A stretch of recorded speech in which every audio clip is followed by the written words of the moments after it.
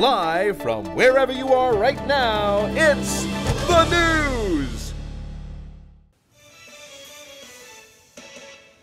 Hey guys, it's me, Holly Gallegos. Today I'm going to talk about a book of true meaning. A book that is full of questions. The Mouse with the Question Mark Tail.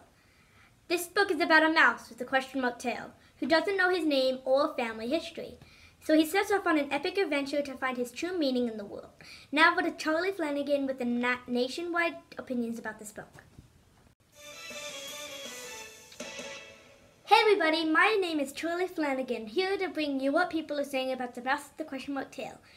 First up, Valerie Sosin from Rhode Island comments, best book in the history of books. I'm hoping for a sequel.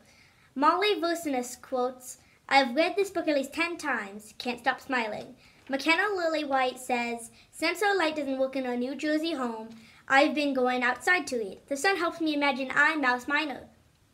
Austin Montes says, somebody asked me to read this book, so I said, my Montana backyard looks like the Muse. Sold rated 100 million.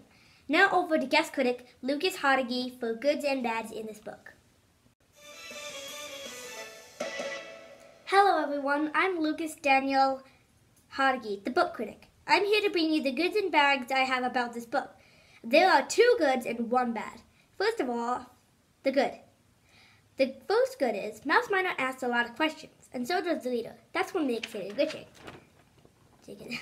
Good number 2, because the book is told in the first-person point of view, it really opens about how the character is feeling. Now, the bad.